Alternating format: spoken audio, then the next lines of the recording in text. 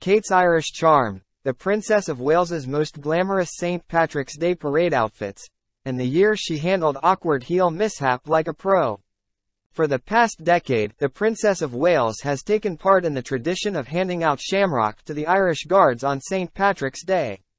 Wearing the celebratory green, she has attended the St. Patrick's Day parade 8 times, meeting officers, indulging in a sip of Guinness and even playing with the Guards' mascot, a friendly Irish wolfhound. Despite an awkward high-heel mishap and a fainting guard, the princess has consistently brought glamour and her beaming smile to the festivities over the years. For her first parade in 2012, which was also her first solo military engagement, Kate sported an elegant emerald green coat by Amelia Wickstead paired with a chocolate brown lock and coat. As part of the century-old custom, Kate handed out sprigs of shamrock to the officers and guardsmen, which were then distributed among the ranks, keeping calm after one officer fainted in his uniform and bearskin hat. The glowing princess wore the same coat the following year to cover her growing baby bump, this time styling the look with a black roll neck and matching black hat. But Kate had to reach for her husband's Prince William's assistance when her black suede high heels got trapped in a grate.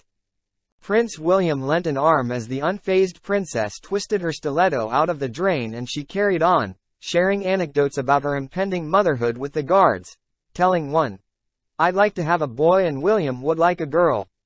On each of her St. Patrick's parade appearances, Kate has decorated her outfit with a delicate gold shamrock brooch by Cartier, loaned by the Irish Guards Regiment. The accessory was worn by the Queen Mother during her appearances with the Irish Guards on St. Patrick's Day and later Princess Anne, who took over the role after the Queen Mother's death. The princess caused controversy after choosing not to attend the parade in 2016, opting to spend time with her children, leaving Prince William to hand out the shamrock alone.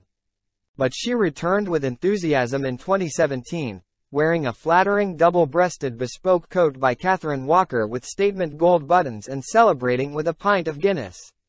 Kate has met an array of adorable dogs during her time attending the parades, each year being introduced to an Irish wolfhound, the regiment's mascot.